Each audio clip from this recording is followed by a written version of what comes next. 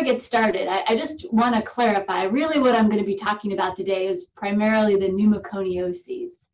Occupational lung diseases is a much bigger umbrella, and it does include some lung diseases that I'm not going to cover today. For example, hypersensitivity pneumonitis, which can be associated with a whole host of occupations, and then work-related asthma. So before I get started, I do want to remind you that anytime you see a patient in clinic who has new or worsening respiratory symptoms, make sure to take a good occupational and exposure history, because oftentimes the culprit will be some new inhalational exposure. Before I get into the three big pneumoconioses, I want to talk a little bit about some of the mechanics that determine why particulate matter causes lung disease. So one concept that's important is the accumulation of particulate matter in the lungs. And this depends on two different processes with differing rates. The first is the rate of deposition of the particles into the lungs. And then the second rate, which counters that, is the rate at which the lung clears those particles. So deposition is governed primarily by particle size and geometry. That larger particles, larger than 10 microns, for example, are typically filtered out by the nasopharynx and the larger airways, and they never really make it to the lung parenchyma. The caveat being, and this is important for asbestosis, is that if you have a fibrous particle that is long but thin, like for example, asbestosis where you might have fibers as long as 200 microns, but their diameter is just a few microns, those can reach the alveoli and the lung parenchyma and cause lung diseases. This other rate that's important is the clearance rate, and there are two important processes involved in clearance of particulate matter from the lungs. The first is something you guys may remember from physiology, the mucociliary escalator. So that is the cilia that line the respiratory alveoli, or the respiratory epithelium in the airways, have this gel-like layer of mucus on top, and much of the particulate matter that we inhale gets trapped in that gel. And those cilia kind of beat upwards to the pharynx, and then we eventually cough the stuff out. That's important for the larger particulate matter. The smaller matter that gets into the alveoli themselves are typically dealt with by the alveolar macrophages, which phagocytose it and process it. And here there's a lot of importance placed on how bioreactive, we say, the particulate matter is. So you'll see, for example, coal dust is actually fairly inert and doesn't cause the same reaction in the lung that, for example, silica or asbestos does, that can lead to fibrosis and scarring. So with that sort of introduction, I'm going to focus now on the three main pneumoconiosis that we think about: silicosis, coal workers pneumoconiosis, and asbestosis. So silicosis, just to begin with, this is a picture of the Hawk's Nest Tunnel, which is a tunnel through the Gauley Mountain. I don't know if you guys have ever been to the Gauley River in West Virginia. It's not too far from here. They actually, once a year, they have a base jumping competition from this bridge that's like 900 feet off the river, where you can go and you can watch people, base jump with parachutes from the bridge. But back in the early 1930s, they were building a hydroelectric dam, and to do that, they had to build a tunnel through the mountain. And there were 5,000 workers involved in the construction, much of which was boring through the rock in the mountain. And shortly afterwards, there was recognized an increased incidence in lung disease in the workers, and over 700 deaths ultimately attributed to it. This was one of the first large-scale occupational disasters with a clearly respiratory exposure, and as a result, there was a slate of legislation passed later in the 1930s compensating workers and also putting in place future protection for workers. And as a result of that and subsequent legislation, we have thankfully seen a significant reduction in the number of deaths attributable to silicosis. But there still is a low-level exposure, and you'll see there's some newer industries, less associated with some of the heavy industries that we think about, that have been on the decline and of their own. So, for example, there are much fewer miners in the United States than there were in the early 20th century, and that has driven this trend as much as some of the regulation. But there are some newer exposures to think about when you're taking an occupational history. that we'll go over. Just to give you a sense geographically of where this disease, you may see more of it, Appalachia and then in the western states where mining is still a pretty big industry. So silica, it's silica dioxide, basically sand. It's the most abundant material on Earth, and it exists in two forms. One is an amorphous form, which is really kind of the detritus of decayed dinosaurs and prehistoric material. That form is not toxic, but the crystalline form is the silica, the form that when it is inhaled can lead to a whole host of pulmonary diseases. So silica is the most common mineral in quartz, which is a large component of pretty common rocks like granite, slate, sandstone, much of the Earth's crust, really. So any occupation that disturbs the Earth's crust can put workers at risk for silicosis. So many of these we've talked about and are somewhat intuitive, you know, crushing, grinding, masonry, heavy construction, coal mining, where they're, you know, working seams of coal in the stone. But there are some occupations that are a little bit less intuitive. Sandblasting, for an example, which is not always like a heavy industry. In fact, one of the more recent outbreaks of silicosis was in sandblasters in Greece.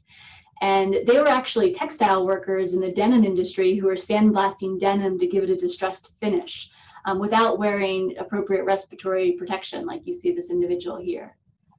Another less intuitive occupational exposure is people who work in foundries, like steel, metal, ore type foundries. And the reason is, so here they're pouring molten ore into these molds to create, you know, all different types of mechanical parts. But these molds are lined with sand or silica so that when the ore cools, they can be released freely. And that is the potential exposure in this type of work. One of the more recent reported exposures is among dental technicians. So in the early 2000s, there were 9 confirmed cases of silicosis, particularly in workers who were sort of sandblasting or refining implants and molds. And this was across multiple states. And then finally, this is an important exposure wherever you live, is people who work in construction who spend time installing quartz countertops in kitchens or bathrooms. This is a well-recognized exposure. And then, you know, less common in this area, but certainly important in areas along the East Coast, are people who work in the fracking industry. So the disease that silica causes, it has to do with, again, the reaction it causes in the alveolar macrophages that are trying to deal with its deposition in the lungs. And it activates them in a way that releases a cascade of cytokines that are implicated in fibrosis. In fact, some of these, like TGF-beta, are implicated in other forms of fibrotic lung disease, such as idiopathic pulmonary fibrosis. And this leads to several distinct presentations or types of disease, which really depends on the level and acuity of exposure. So high-level exposures, like for example, the sandblasters in Greece who weren't wearing any respiratory protection at all, they tend to develop a fairly rapid onset of symptoms, respiratory symptoms, but also some constitutional symptoms like weight loss and fatigue that develop typically within weeks to years of exposure. Accelerated and chronic are sort of on a spectrum, which depends again on the level of exposure and the duration, with lower level exposures having a longer latency period and sort of a milder symptomatic presentation. And in fact, a good number of patients with chronic silicosis related to low level exposure over many years may even be asymptomatic and just have abnormalities found on chest X-ray. The higher the level of exposure, the greater risk of developing what's called progressive massive fibrosis. And I'll show you some examples of this. This is really what is kind of the devastating lung disease that really impairs lung function and functional status. So chronic silicosis is sometimes called simple silicosis. And what you see in the lungs under a microscope are these little nodules, which are basically collagen, hyalinized or well-organized collagen. that you can see sort of staining pink here, typically occurring around the airways. And you may see these sort of brown smudgy cells are the macrophages that are full of typically like coal-laden dust, and they look a little dark for that reason. On imaging, like on X-ray, for example, you would see these little tiny nodules, particularly in the upper lobes. And you can see that better on CAT scan here on this axial cut, that you see really, we call it micronodular disease, and it typically is in a perilymphatic distribution. So you see it sort of along the blood vessels and airways, you would see it along the fissures. In more extensive disease, it kind of coalesces typically towards the hilum. One thing that is on the radiographic differential of silicosis is sarcoidosis. So if you see someone who has an X-ray or CAT scan that the radiologist says looks like sarcoidosis, always ask about silica exposure as well. The other thing you can see is some enlarged lymph nodes or lymphadenopathy in the chest, and there's a very classic pattern of calcification, this eggshell calcification that you can see that's associated with silicosis. And in patients with this presentation, PFTs may be normal, and they may have many minimal, if any, symptoms. What you can see under the microscope, in addition to these nodules, is if you look under birefringent or under polarized light microscopy, you see these birefringent silicate crystals. And this can be diagnostic, although as we'll discuss later, lung biopsy is rarely needed to make this diagnosis. This is an example of the progressive massive fibrosis that we talked about, where these nodules, this collagen fibrotic material coalesces, particularly around the hilum, and you can imagine how that might cause some obstructive lung disease, which is a common finding on PFTs. Again, it's typically more upper and middle lung zones, and even this has some similarities to a patient with sarcoidosis. Sometimes in patients with progressive massive fibrosis, you can see cavitation. But this can be tricky because oftentimes these patients have cigarette smoking histories, and so new cavities could also be malignancy. And then as we'll talk about, silicosis puts people at risk for mycobacterial infections, including tuberculosis. So you always need to have a low threshold of suspicion for TB if you see a patient that you've been following with silicosis who develops a new cavity. Acute silicosis, again, this is sort of a different beast. This is, again, the high-level exposure that occurs all at once. And in these patients, rather than those nodules that develop over decades, what you typically see is these ground glass opacities, otherwise known as silicoproteinosis. And under the microscope, it can actually look a lot like another lung disease called pulmonary alveolar proteinosis, that you see this pink material it stains pink with PAS stain, sort of proteinaceous material in the lungs. And that's what leads to the symptoms. So again, you know, the diagnosis typically rests predominantly on consistent imaging and a consistent history. There's not a huge variety of the patterns of imaging, and the history is usually pretty overt or pretty obvious, unlike asbestos, which can sometimes be more occult. Rarely a biopsy is required, and the main differential radiographically, again, would be sarcoidosis. I'm going to talk a little bit now about some associated conditions just to keep in mind. The first is tuberculosis, which I touched on briefly. So there is, by some accounts, an up to 30-fold higher rate of active TB among patients with silicosis. And it actually seems like silica exposure alone, independent of actual lung disease caused by silicosis, is a risk factor. Smoking seems to provide additional risk, and what's less clear is whether or not there's also an increased risk of fungal infections. And this seems to be due to just general macrophage dysfunction as a result of the exposure. So again, you should suspect TB if you have a patient with silicosis that you've been following who develops new constitutional symptoms or even new or worsening respiratory symptoms and changes, particularly more cavitation on X-ray. People who have a history of silicosis should be screened. This is an old recommendation. Nowadays, we'd probably do an IGRA or a lab test to screen for tuberculosis. And at one time, it was thought that because of the macrophage dysfunction and the parenchymal lung disease, that a longer duration of treatment was necessary for patients with TB and silicosis, although that is not any longer felt to be the case. There is also possibly some association between silicosis and some connective tissue diseases. Most notably scleroderma. This comes from a British Isles study, but also with ANCA positivity, with or without the actual manifestation of vasculitis, and then also with some forms of renal disease.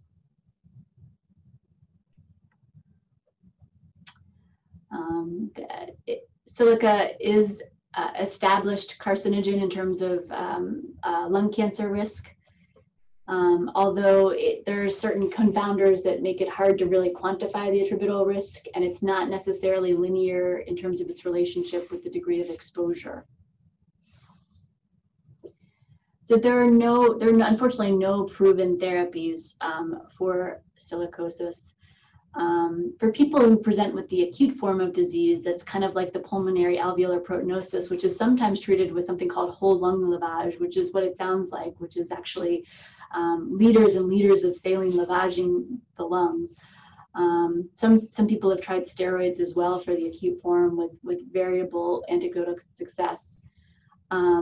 It's important to remember in primary care to screen for latent tuberculosis and to have a high index of suspicion for active tuberculosis with new respiratory or constitutional symptoms. And then just, supplemental oxygen, vaccines, pulmonary rehab, kind of our basic supportive measures. And then finally, referral for lung transplant, although small series have suggested poorer long-term survival than in recipients who receive a lung transplant for idiopathic pulmonary fibrosis. So I'm going to shift gears now to coal workers' pneumoconiosis, and a lot of this will sound familiar. I'll tell you that the general thing to remember about coal workers' pneumoconiosis is that the coal itself is actually more inert, and the lung disease that develops in coal workers' pneumoconiosis is these nodules similar to silicosis that probably is related to concomitant silica exposure. So it is specific to coal mining, but again, these are people who are, disturbing the Earth's crust, mining through quartz, these common stones, and so a lot of their attributable disease is actually from the silica exposure. And this is very geographically centered in Appalachia. So 3/4 of all active mines in the United States are in 3 states, and that's West Virginia, Pennsylvania, and Kentucky.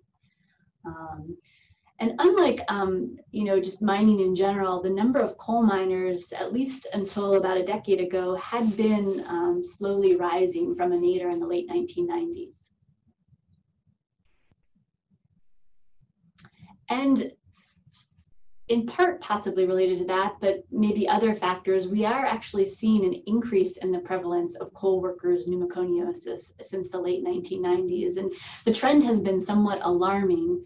And the reasons are not entirely clear, but one association that is clear is that many of these cases are coming from smaller mines that employ less than 50 miners. One of the other hypotheses is that, a lot of the coal that was easier to mine because it was closer to the surface or sort of softer rock has already been mined. And so now the coal mining that is occurring really requires more actually mining through the rocks that put people at risk for lung disease. And as a result, there have been updated regulations as recently as 2014. So coal workers are required to carry exposure monitors or new exposure limiters. And there's very close analysis of these trends by NIOSH. There is actually a very well-developed surveillance program. So in areas of Appalachia where there's a lot of coal mining, there are these mobile units with X-ray machines and spirometers that screen coal workers. And there are agencies that have been created specifically for the administration of these benefits.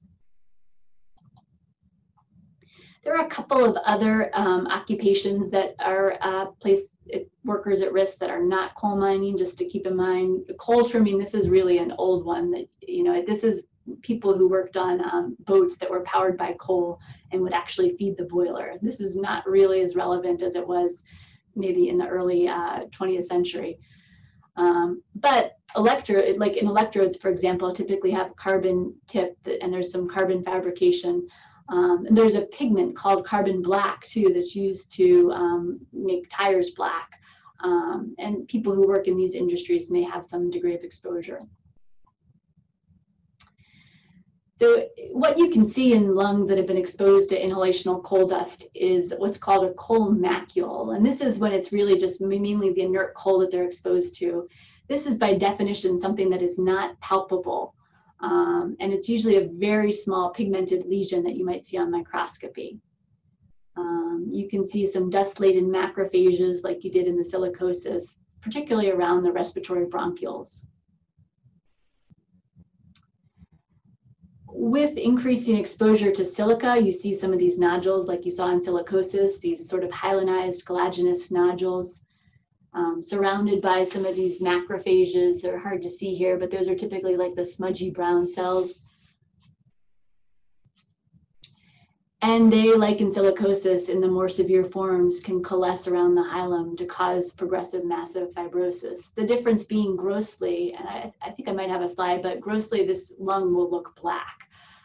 It looks really awful. This is an example of a chest x-ray. This person, you can see on the x-ray, has a cavity. You see the air fluid level here. And this is the gross specimen. So again, this black pigment is indicative of the coal pigment exposure.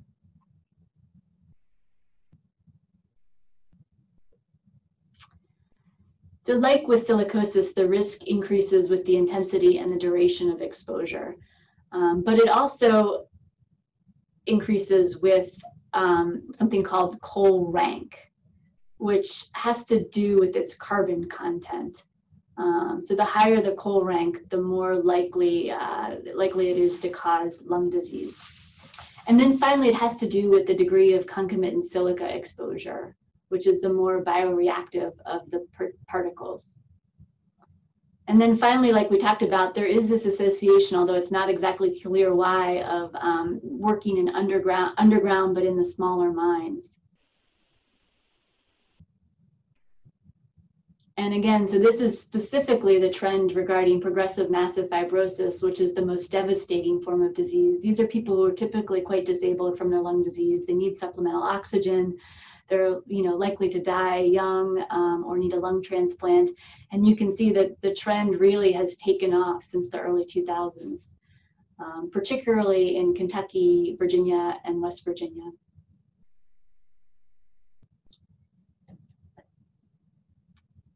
There is also some autoimmune associations with coal workers' pneumoconiosis that are distinct from silicosis. There's something called Kaplan syndrome, which is the finding of pulmonary nodules and RF positivity.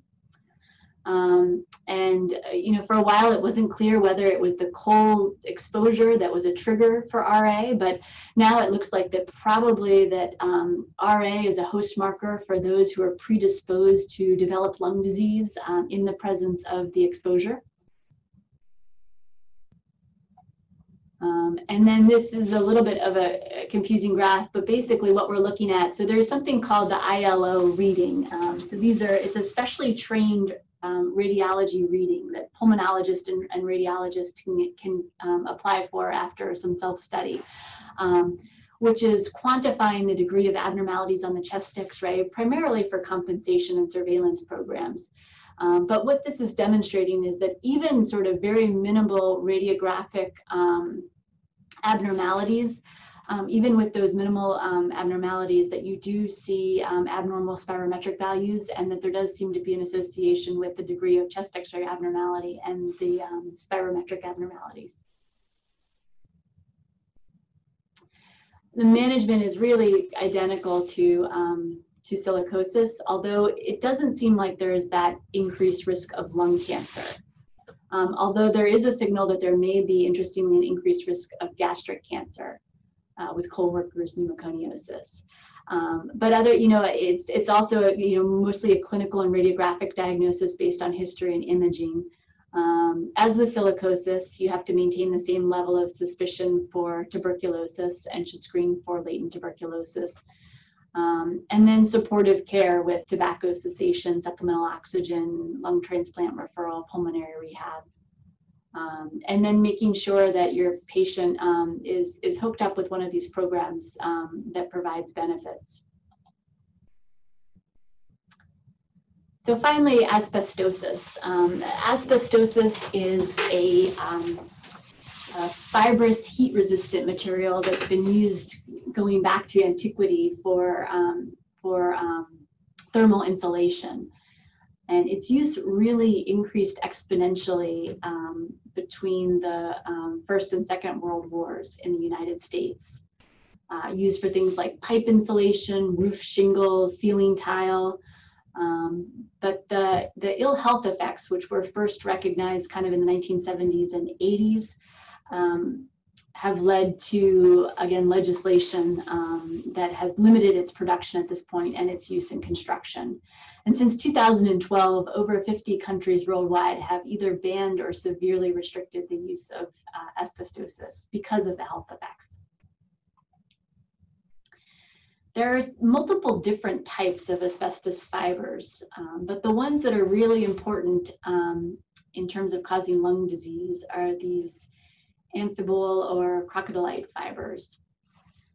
And you can kind of imagine why. I mean, this goes back to what we talked about in terms of deposition and the aspect ratio, is that you have these fibers that, although they're very long and longer than, certainly a spherical object of this diameter wouldn't get into the lungs, because it's very thin, it can get all the way down into the parenchyma and is a setup to cause disease.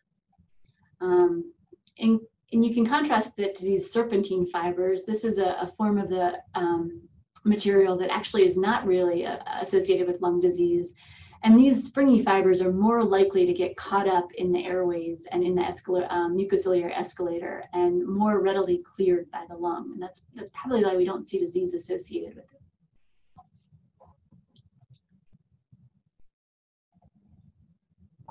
So again, asbestosis, like the other diseases we've talked about, it is typically a clinical and radiographic diagnosis, but if your patient did have a lung biopsy, what you might see are these asbestos fibers, which get coated in iron and they get this sort of rusty, reddish brown coloring. They're known as ferruginous bodies. This would be the sort of the hallmark finding that suggests the exposure. There are 3 different types of disease that we think about being associated with asbestos. The first is the fibrotic interstitial lung disease that we call asbestosis.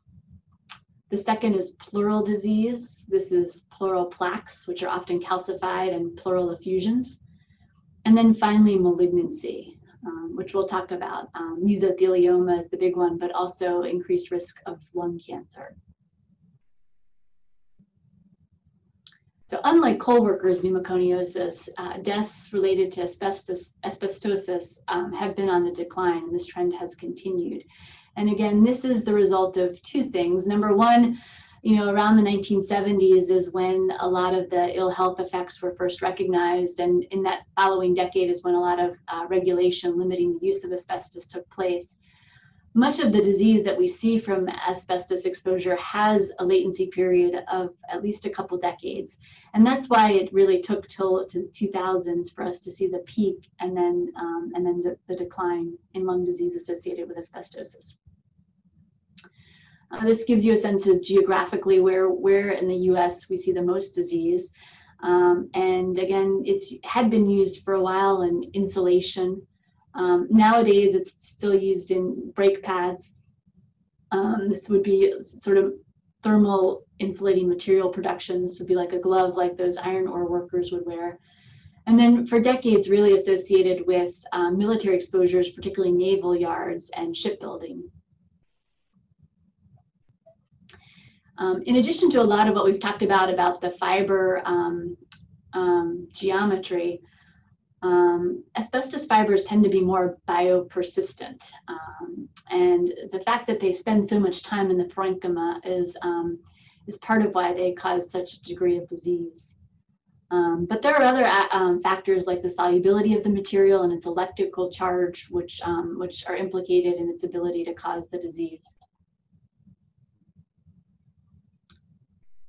Like we mentioned, there is a latency period of decades for the fibrotic interstitial lung disease. So the disease really doesn't show up for 20 to 30 years after. And so this is important when you're taking a history to remember that really you're asking not necessarily what your patient has done recently, but what they did maybe when they were a teenager or in their 20s.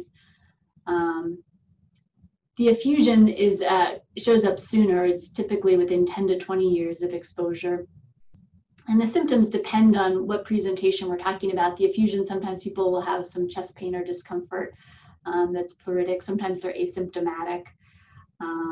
With the fibrotic lung disease, they'll often present similar to other forms of interstitial lung disease with sort of an insidious onset of cough or shortness of breath. They may have crackles on exam and clubbing, and their PFTs are typically restrictive, like with other forms of pulmonary fibrosis with a reduced diffusing capacity. You guys hopefully have seen at some point these calcified lung plaques related to asbestosis. I'll show you some x-rays, but this is what they look like grossly. They typically occur around the diaphragm, and they're sometimes referred to as a candle wax dripping appearance, this sort of whitish plaque. Again, typically see them just over the diaphragm. You can see them around the pericardium, typically between the 6th and the 9th ribs, so the lower parts of the lung field, and typically sparing the costophrenic angles and the apices. This is what they look like on a CAT scan. So here you have the rib here, but then you can see this pleural surface here that's calcified, as well as here. Again, they're often bilateral. You may also see associated with the pleural disease something called rounded atelectasis, and this could make you worried potentially for a malignancy because it can be look like a nodule. But one of the differences it has, we call it the comet tail appearance, this swirl of blood vessels and airways towards the hilum. And what it is chronic pleural inflammation sort of causes the lung to wrap around itself and form this nodule of lung parenchyma.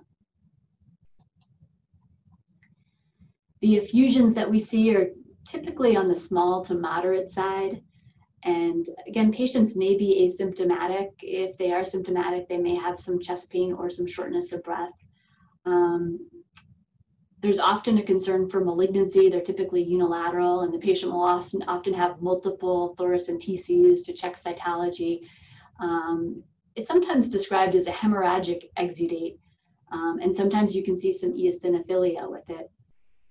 But they do typically resolve over months without really intervention, and they can leave in their wake some pleural thickening. But it is a diagnosis of exclusion, and it's not uncommon for a patient with this presentation to undergo more invasive diagnostics like a VATS, for example, to inspect the pleura and make sure there's no malignancy.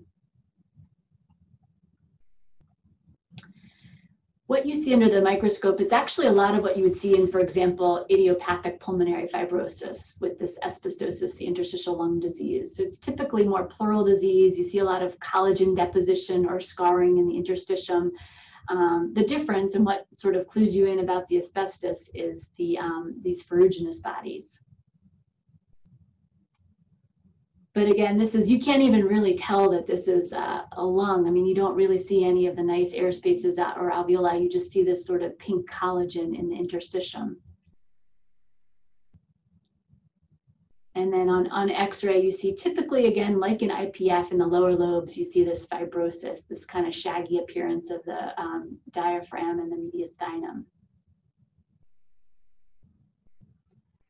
And then on CAT scan, you see the hallmarks of fibrosis. So this peripheral reticulation, this is just peripheral fibrosis. That's that collagen that you would see under the biopsy. And then at the bases, you can sometimes see honeycombing, which is really just end-stage fibrosis in the lungs. There's a lot of similarities between what you would see in asbestosis and what you would see in idiopathic pulmonary fibrosis. Sometimes if you can see those pleural plaques that are calcified, it can clue you into the exposure history, even if the patient doesn't recall the exposure.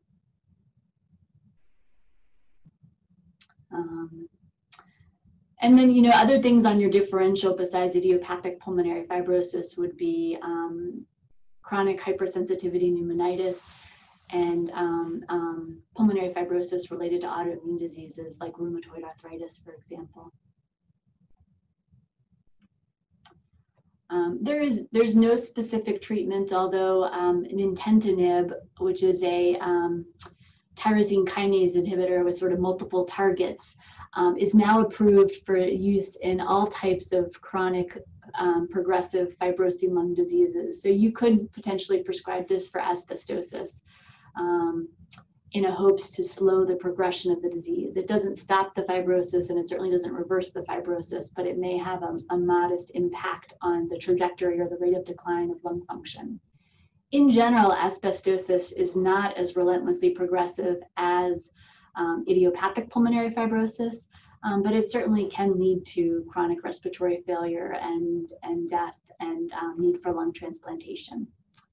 And you know, other than that, the care is really supportive, like we've talked about, you know, making sure your patient's vaccinated, have supplemental oxygen if they need it, have stopped smoking, pulmonary rehab. So finally, malignancy, the third part of the Venn diagram. First, lung cancer. So asbestosis is, although we think about it being associated with mesothelioma, it's actually an important risk factor for the development of lung cancer. And particularly if your patient has combined exposures of cigarette smoking and asbestos exposure, that the risk factors are actually multiplicative of each individually, so up to 60-fold. Malignant mesothelioma is really a devastating thoracic malignancy, and asbestosis is really the only known risk factor. And it can develop in patients with transient or even indirect exposure. The classic example is from the old days when women were the ones doing laundry. You know, the husband who worked at the shipyard and would bring his clothes home, and the wife would get it years later. It typically has a long latency period, and it's often, you know, very extensive by the time patients have symptoms like chest pain or shortness of breath. Treatment is often palliative, and palliative treatment involves multimodal therapy that includes sometimes radiation, chemotherapy, and a really morbid surgery called an extrapleural pneumonectomy. So it has a very poor prognosis. One question that comes up often is people who are concerned about their asbestos exposure, whether they, you know, they worked in a, or they you know, went to school in a place where there are asbestos tiles in the building, or, you know, worked in an office with asbestos-containing materials. And really, the lifetime risk for premature cancer death due to these types of exposures is very, very low. I mean, certainly if you had tiles that were breaking down or construction that was going on, nowadays any construction where asbestos is removed is done with very specific precautions to prevent exposures. But these sort of remote exposures have a much lower likelihood even of causing cancer as the current permissible exposure limit proposed by OSHA, which is 2,000 per million cases. So for the most part, you can reassure your patients that there's not really a significant risk for those types of exposures at all.